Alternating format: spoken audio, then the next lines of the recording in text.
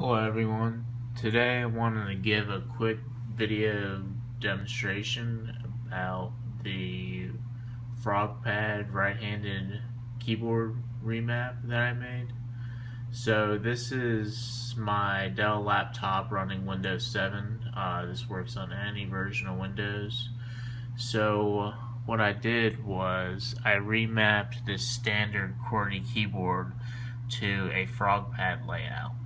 So the way this works is that the J key right here remaps to the H key on a regular Frogpad.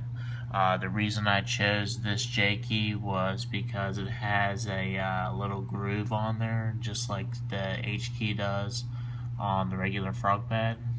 So, and then that also gave me good position, so the space bar could also be my thumb really easily right there. So I will show you here. So I'll post a link to this executable file right here. All you have to do is just double click on the Frogpad icon and your keyboard is now remapped to the Frogpad layout, as you can see by this little Frogpad guy down here indicating that it's on. So I'll give you a quick demonstration of what I'm talking about here. So let me zoom out so you can see my hand and this screen at the same time if possible. Hi, this is a demo of the Frogpad layout on a Windows computer. This is an ideal layout for a laptop computer.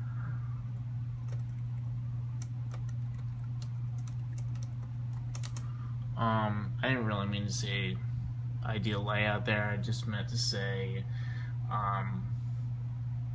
just ideal hardware, really, because I mean I actually prefer this on a laptop compared to having a external keyboard having to carry around, like when I'm laying on the couch or something like that when I'm on my laptop.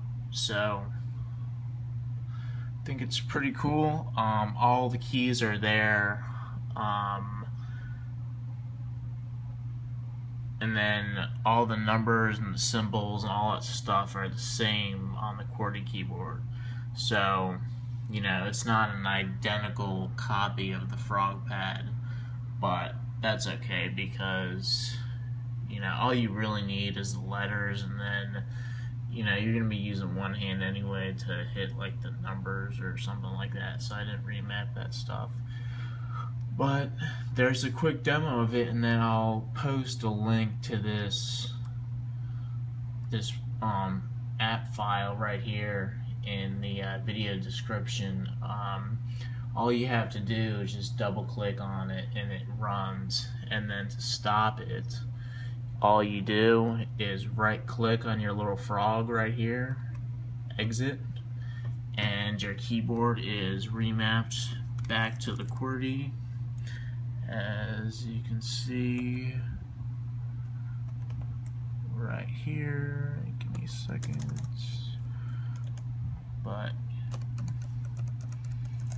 yeah, it's the QWERTY layout.